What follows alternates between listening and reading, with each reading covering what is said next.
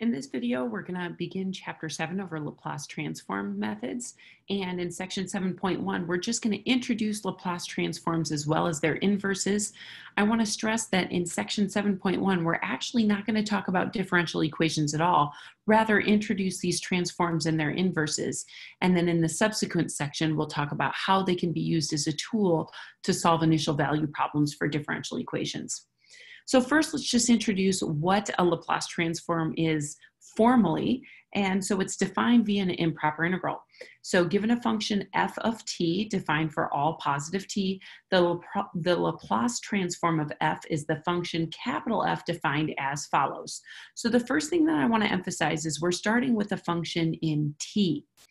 And then our Laplace transform will be a function in s. So we will switch variables through this format. And then the Laplace transform is both represented by the capital F, but also the script L with the curly braces. So those are synonymous notations. And then the actual definition is the integral from 0 to infinity of e to the negative st times f of t dt. So again, I just want to call to your attention, this s is built into this formula as part of the definition of the Laplace transform, but the actual integral is in terms of t, and that occurs here in two places, both in the function for which you're transforming, as well as that exponential function. So you'll integrate in terms of t, but your final answer will be in terms of s after you've applied the limits of integration. One thing that seems like not a big deal, but really is important to emphasize here is this last clause, for all values of s for which the improper integral converges. It's really easy to forget about this, and so you go through the process of computing this improper integral, but you must give a restriction on s, and so we'll see that in action here in this next example. So for this example, apply the definition to find directly the Laplace transform of the given function. So we have a very harmless looking function, f of t equals t squared. We would like to find the transform.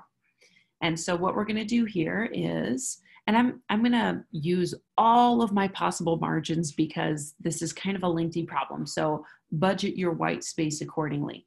So you can either list the Laplace transform as capital F of s, or you can use the script L notation. And so I'll use t squared here. And then we're going to plug this t squared in for f of t right up above here. So let me clean this off. So we have the integral from 0 to infinity of e to the negative st times t squared dt. All right, so we have a couple of things going on with this integral. First of all, we have this glaringly obvious infinite limit of integration. So that means we're going to have to handle that with a limit in front. That is an improper integral from Calc 2. Secondly, we need to take a look at this integrand and identify what the best way forward is as far as a technique of integration. So what I see is a product of two functions. There isn't a standard U substitution that's going to work here. So generally when you see products of functions, you think integration by parts. So recall we have our acronym for integration by parts, LIPIT, and it's in decreasing order of how you should choose your U for the integration by parts. And so the L is for logarithms, I is for inverse trig functions, P is for polynomials, E is for exponential, and T is for trig. So when we look at what we have here, we have an exponential function and we have a polynomial. So polynomial beats out exponential. So we're going to let U be t squared. And then everything left over becomes dv. So that is e to the negative st dt. And then let's fill in our grid here. du is going to be a 2t dt. And then the integral of e to the negative st, if I were to take the derivative with respect to t, it would pop out a negative s, but I'm taking the integral, so it pops out a negative 1 over s, e to the negative st. So here's our setup for integration by parts. And now what I'm going to do is I'm going to take a look at this infinite limit of integration, and I'm going to take care of it with a limit in front. So let's write this as the limit as b goes to infinity. And now let's go ahead and set up our integral after using by parts. So I get uv would be a negative t squared over s e to the negative st, and this is from 0 to b, uv minus the integral of v du. So actually I have a double negative here, and then v du is a 2t over s e to the negative st dt. All right, so at this point I always like to pause for a moment and ask myself, was this an appropriate integration by parts? Did I actually improve where I was from before? And so you'll notice before we had our exponential function and then we had a quadratic polynomial. Now we're left with still an exponential function, but only a linear polynomial. So we were able to reduce that polynomial by 1 degree, and so we did make some headway here. However, we still have a product of a polynomial and an exponential function. So this means that we're going to have to use a second integration by parts. So let's go ahead and set up a second one. We're still going to let our polynomial be our u, and then everything else is our dv, so that's going to be e to the negative st dt, squeeze it in there. And so when I take the derivative, remember this is with respect to t, my du2 is going to be a 2 over s dt, and then my v2 is going to be, again, a negative 1 over s e to the negative st. All right, let me look back over here at this first term, and if I were to apply the limits of integration, of course I need to plug the b in for the two t values, but notice that the 0 is going to drop out because of this polynomial up front. So I can rewrite my limit. This term just becomes a negative b squared over s e to the negative sb. And again, that 0th term dropped off. And now I'm going to be starting my second integration by parts. And so I have uv gives me a negative 2 over s squared e to the negative st. There's my uv minus v du. So, whoops, uv, hold on, let's fix that. I did v du here. So let's do uv. uv is going to be a negative 2t over s squared e to the negative st. Okay, uv minus, which is going to become a plus, integral 0 to b of v du. So now we're getting a negative 2 over s squared e to the negative st dt. All right. So here's where we're at after our second application of integration by parts.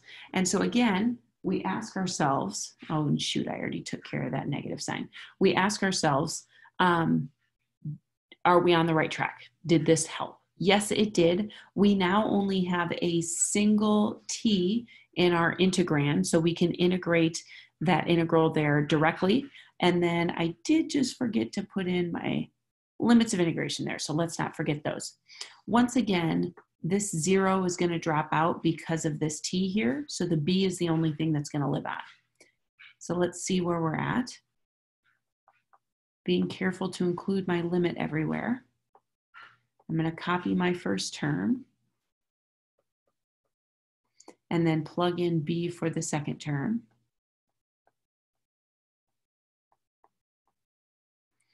And then finally, integrating here. Again, we've integrated this function 2 times before in our integration by parts. It's going to pop out a negative 1 over s. So this becomes a minus 2 over s cubed e to the negative st, and then integrate from 0 to b. It's important to note here that this 0 term does not drop out. So we need to make sure that we take care of that here. So, whoops, let's go back to black. So let's see where we're at.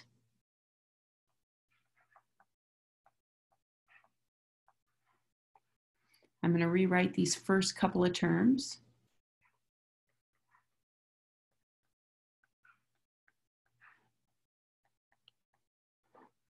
And then plugging in, I have a minus 2 over s cubed e to the negative sb.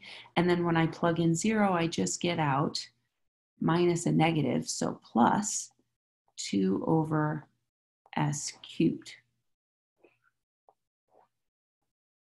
All right, and I think I got it all. And so now I want to apply this limit.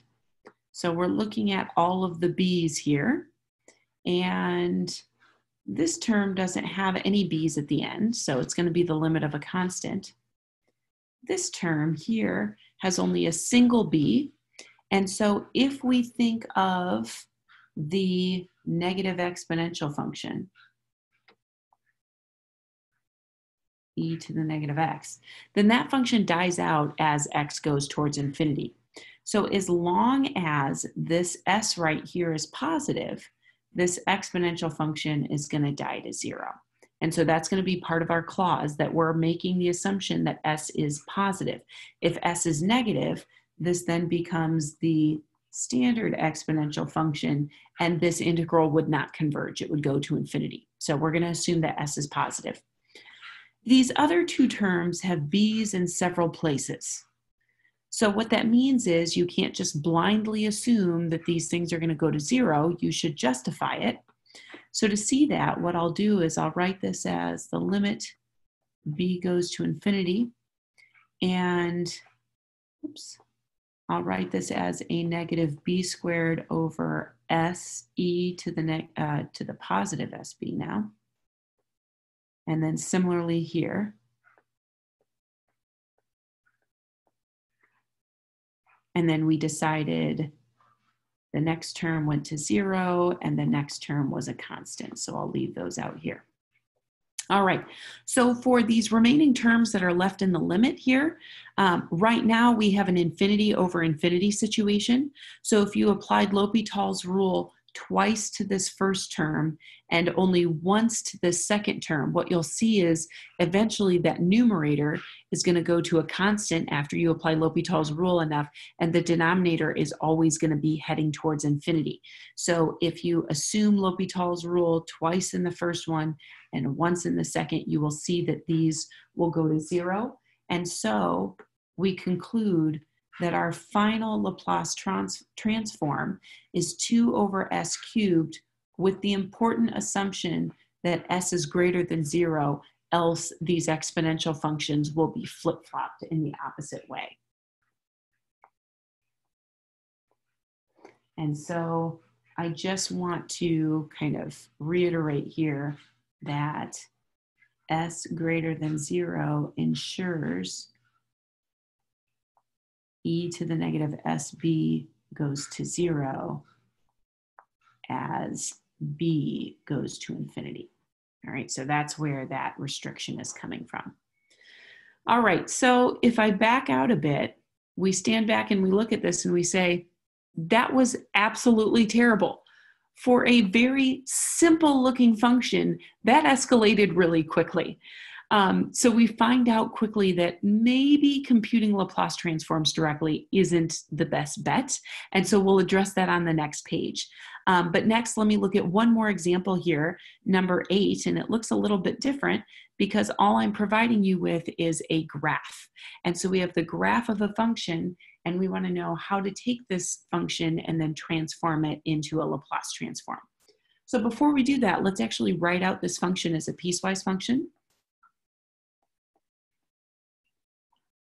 So we have 3 pieces to this function. It is 0 when t is between 0 and 1. It jumps up to 1 when t is between 1 and 2, and then it is 0 past 2. So here is our function. The good news is when f of t is 0, as it is on the top and bottom, if you go back up here to the formal definition, if we're multiplying by 0 here, then we're integrating 0 and our final answer is 0. So what that tells us is we really only need to focus on this piece of the function because that's the only non-zero Laplace transform that we're going to have here. So let's zero in on that. So I have f of s, which can also be expressed as the Laplace transform of 1, is going to be the integral from 0 to infinity of, we always have out front e to the negative st, and then in this particular case, we just have 1 stuck in here. And hallelujah, we can integrate this directly without any kinds of shenanigans here. So first of all, I'll go ahead and just put my limit as b goes to infinity, and I'll just assume here that this infinity is actually a b with my limit out front. And then the integral of e to the negative s is a negative 1 over s e to the negative st, and then this is from 0 to b. And so what I get here is the limit as b goes to infinity of negative 1 over s e to the negative sb, and then when I plug in 0, I get minus a negative or plus 1 over s. All right, and so, oh shoot, doggy, I made a mistake. So let me back the train up here for a moment. Previously here, we were finding the Laplace transform for all t greater than or equal to 0. So if I come back up here, I want to emphasize in the definition we had, assuming that a function is defined for all t greater than or equal to 0, then this is how we define our Laplace transform. If we look down below at this example, the mistake that I made was we actually have a restricted domain on this function, and I should have been more careful here. So instead of having limits from 0 to infinity, we actually want those limits to be restricted from 1 to 2. So I do apologize. Let me go ahead and correct this here. It does make our life a little bit easier because we now don't need this improper integral.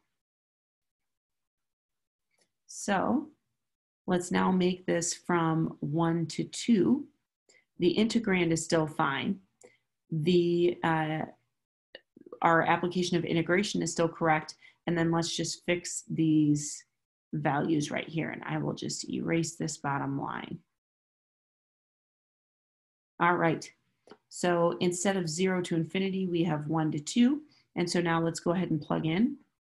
I have a negative 1 over s e to the negative 2s, and then minus a negative or plus 1 over s e to the negative s. And so you can leave your answer like this, or you could write it as e to the negative s minus e to the negative 2s over s. And then again, ask yourself, was there any kind of a restriction that you needed here? And here we'll just need that s is greater than 0. All right. And I just want to give a shout out here to these types of step functions. They're actually very applicable in outside disciplines. For example, if you're working with the circuit, you would either have power on or power off. And so you're typically zeroing out until you flip the switch and then you have power and then come back down. So these are a typical example of a type of function that you would see working with Laplace transforms. All right, so now that we've been through the horror of directly computing a Laplace transform, let's talk about how we can save ourselves some time here and avoid some of those heavy computations. So this next theorem says that the Laplace transform behaves nicely. And what I mean by behaving nicely is that the Laplace transform distributes across sums, and constants can also be pulled out front. So that's going to save us some time in as far as computation time. Rather than plugging in these very large functions, we can break them down across sums and differences and pull out these constants to simplify our computations. We also need to introduce something called the gamma function here. And this is a function that pops up in other areas, not just in Laplace transforms. And so again, this letter here is the capital Greek letter gamma. And it's defined, as you can see, kind of similar to a Laplace transform. And so we're not going to work with the actual definition much, but rather we're going to be focusing more on the properties of this gamma function. And so you can see some of these properties here right away. It says gamma of 1 is equal to 1, and this you could just prove directly through the using the definition. If you want to reduce the inner argument on your gamma function, you can drop it by 1, but you pay for it with an x out front. And that'll be an important property that we'll use over and over. We have a similar property here down below. N is assumed to be an integer. And if you are taking gamma of an integer, you can directly spit out n factorial, where that is 1 less than the integer inside your gamma function. And then finally, we have kind of this goofy value here that gamma of 1/2 is equal to the square root of pi. So what this does is it gives you 2 properties to use with the gamma function, as well as 2 explicit values for the gamma function. So you don't need to compute gamma of 1 or gamma of 1/2 by hand via the definition. You can just use those since we're stating them as fact. So now what we want to do is we want to give a list of all of the standard Laplace transforms for common functions so that we can utilize these and avoid having to go through that computationally taxing integral formula. So you can see all of these listed. A couple of things that I want to point out here. In the third value here, n is assumed to be an integer, whereas a is any real number. All right, so that's the difference between those two. And then of course here we have the hyperbolic trig functions, which we haven't worked with a lot, but they do pop up here and there, so I included them as well. Even if you don't have a lot of familiarity with hyperbolic sine and cosine, you can still manipulate them via Laplace transforms. And then this u function is a step function, kind of like the function that we just worked with in number 8. The only other thing that I wanted to point out here are the restrictions on S. For almost all of them, we are requiring S to be positive. However, we do have these 2 separate restrictions on the hyperbolic trig functions there, where S needs to be greater than the absolute value of K. And that's so that those denominators there don't become negative. All right, so I will never require you to memorize any of the properties up here or any of these tables. So I want you to be comfortable working with them, but don't worry about memorizing them for any upcoming exams. All right, so for 14, use the given table to find the Laplace transform of the function. So look at the small amount of white space I have allotted. That's always a good sign. So let's take a look at this. We want to find capital F of S. So that is the Laplace transform of, I'll just write f of t. All right, so first thing that we know is we know that the Laplace transform can distribute across sums and differences. So I can express this as the Laplace transform of t to the 3/2 minus the Laplace transform of e to the negative 10t. All right, so now we've boiled it down to finding 2 individual Laplace transforms. Let's look back up at our table and see which of these entries in the table is going to be utilized in these cases. So let me just clean up my table. All right, so let's focus first on t to the 3/2. That exponent is not an integer, so we're going to have to look at the t to the a1. And so let's go ahead and write that out. That is gamma of our a value, which is 3/2 plus 1, divided by s to the 5/2. And now let's look at our second function, e to the negative 10t. That's going to fall into this category with a equal negative 10. So this is going to become a 1 over s plus 10. All right, so this is a start, but we never want to leave our answers in terms of the gamma function. So we would like to reduce this down to just a function in s, no gammas involved. So what I'm going to do first is I'm going to utilize this property up here. Let me clean this up as well. All right, so let's utilize this property, which says we can drop the gamma function by 1, but we pay for it with an x out front. So what I want to do is drop this 1, and this 3/2 is the x that's going to come out front. All right, so this is 3/2 gamma of 3/2. And of course, we still have our denominator. And then I'll just rewrite this ending piece. All right, so we've reduced our gamma by 1, but our answer right now is still in terms of gamma, which isn't good.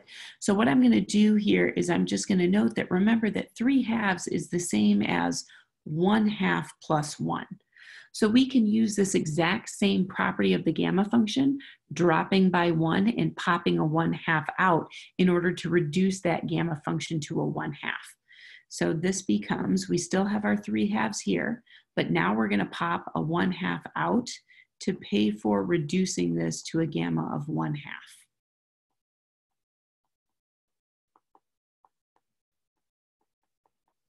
And now we're in great shape because we know the value of gamma of 1/2, and that's right up here at the top of the screen, square root of pi. So we have 3 square root of pi over 4 s to the 5/2 plus 1 over s plus 10. And then both of these have the restriction where s is supposed to be positive. So we'll include here where s is positive.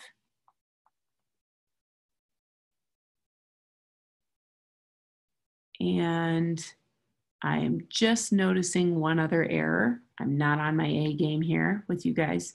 This negative did not get carried over.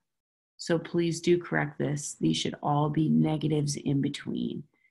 Just notice that small error at the very end. All right, but otherwise, pretty quick and painless here, utilizing both the properties of the gamma function as well as this table of of Laplace transforms. Let's do one more example of finding transforms via the table. And so we'll do a sine of 2t and cosine of 2t function. So again, let me look back up top here, and we're going to be looking at these two functions, of course, where k is going to equal 2 in both cases. And there's not much else to it on this one. There's not a lot of manipulation. So what I'll say first is our Laplace transform f of s is L of f of t, which is the Laplace transform of sine of 2t plus the Laplace transform of cosine of 2t. And so that is, according to the formulas, so the sine function is a k over s squared plus k squared, where our k is 2. And the cosine function has an s on top, otherwise it's the same. So s over s squared plus 4. And again, the restriction on both of these is s positive.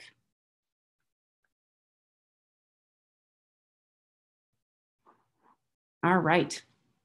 So we've seen 2 examples of computing Laplace transforms directly and 2 examples of computing Laplace transforms via the table. And so now, to finish off the notes, I would like to introduce inverse Laplace transform. So just as we can take a function and find its Laplace transform, we can also move backwards from a Laplace transform and recover the original function. And so that's precisely what we would like to do here.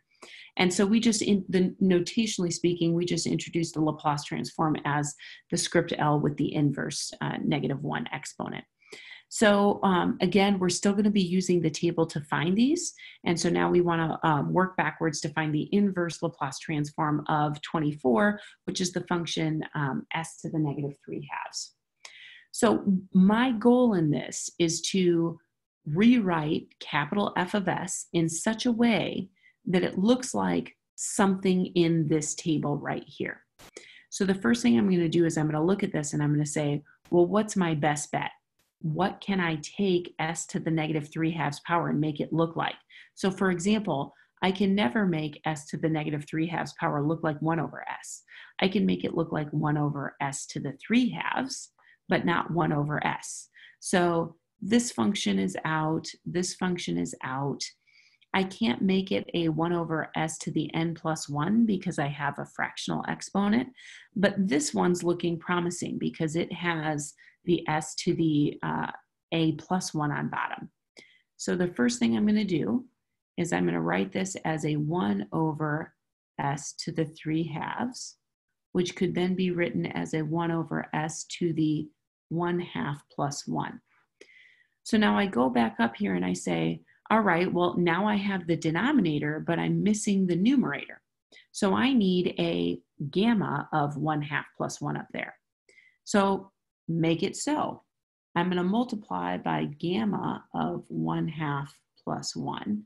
But if I do that on top, I need to also do that on bottom. So now what I'd like to do is group these together.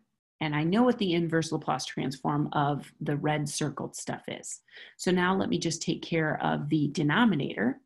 And I'm just going to use my properties of the gamma function to reduce that. So first I'll write out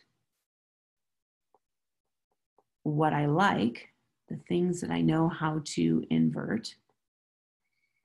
And then I'm going to use the property where I can reduce this 1 by popping out a 1/2. And then we have the property that this is the square root of pi. And so now at this point, I can say that the inverse Laplace transform, little f of t, which is L inverse of f of s, is equal to, when we go back up here, we had this t to the a. So in our case, a is 1/2. So I have a t to the 1/2 power, and then times this coefficient here, which is a 1 over the square root of pi over 2, or a 2 over the square root of pi. All right, so this is our inverse Laplace transform. I believe the book does like to simplify it and write it as 2 square root of t over pi. But whichever you choose is perfectly fine with me. All right, so we have one more example here of computing an inverse Laplace transform. The first thing that I'm going to note is we have this s squared plus 4 on the bottom, which looks very reminiscent of example 16 here at the top of the screen. So we're definitely going to want to utilize sines and cosines here, but the question is, which one will we need and how can we rewrite it? So let's take a look. All right, so since we know we want to use a sine and a cosine function, when we look back up to our table, we see that the cosine function has an s on top, whereas the sine function has a constant on top. When we look at our example that we're working with, we actually have both of those things on top. We have a term with an s and a term with a constant. So what we'll do first is we will go ahead and split this up into 2 fractions in this way, and then we're going to handle them both separately. So let's write it in this format. Oops. Let's write it as 3 times s over s squared plus 4 plus 1 over s squared plus 4. Now, this first term here is great, right? That's what we see right up here, and that's directly a cosine of 2t. So we really don't have to work much harder to recover that inverse Laplace transform. However, for this second one, we would like for it to have a k on top, right? We're missing this 2 on top. So let's make it so. Stick a 2 over 2 in there. And so then that's going to leave us with a 3 times s over s squared plus 4. And then a 1/2 times 2 over s squared plus 4.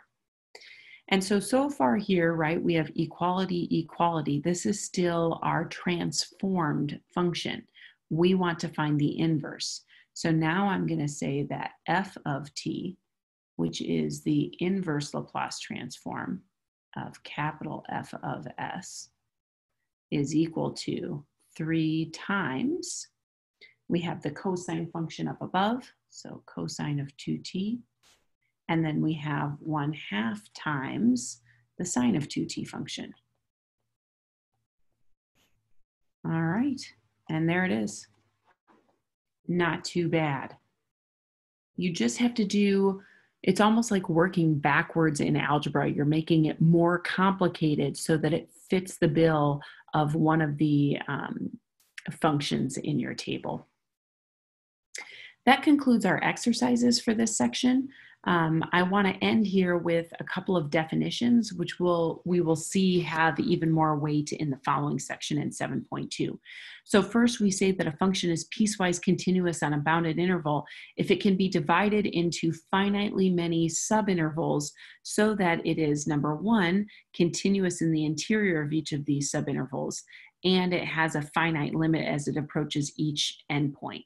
So all this is saying is you don't have any infinite discontinuities, and in finitely many pieces, we have this continuity. So there aren't, for example, infinitely many jumps. It's okay if there are some jumps. So for example, we had that function that was 0, 1, 0. That's okay. That's piecewise continuous. If we break it up at those jumps, we just can't have infinitely many of them. So we wanted to introduce piecewise continuous. Then we also have the term exponential order. So it says a function f of t is said to be of exponential order as t goes to infinity if there exist non-negative constants m, c, and t such that the function that you care about, when you take its absolute value, is bounded by some exponential function. And so, again, they're not telling you what these constants are. It's just saying if you can find those constants, m, e, c to the t, that are non-negative, so that is a positive exponential function that's increasing, then it means you're of exponential order if you can always be bounded by some other function. So this just in some way bounds a function from growing too rapidly, essentially. And then on theorem 2 here, we're going to talk about why we care about those definitions. And it says, if the function is piecewise continuous and is of exponential order, then its Laplace transform exists. So this is an important theorem because it gives us reason to, or it gives us motivation to study Laplace transforms and whether we know if a function actually would exist or not.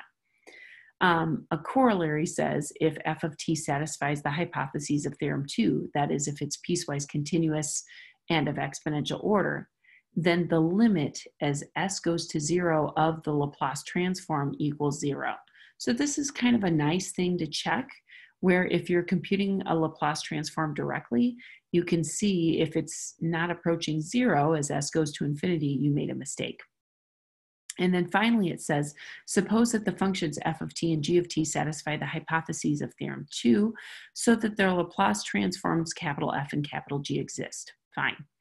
If f equals g for all s values, then the inverses, or the original functions, little f and little g, are equal wherever on 0 to infinity both f and g are continuous. So what this is saying in kind of a wordy way is the only way you can get identical Laplace begin with. So you're never going to take functions, transform them, and get the same Laplace transform out. So that way, it's a very well-defined transform. All right, that concludes our notes for section 7.1. We just have one more section left in the semester, 7.2, and that's where we're going to relate Laplace transforms back to differential equations and see how to use them as a tool of solving DEs.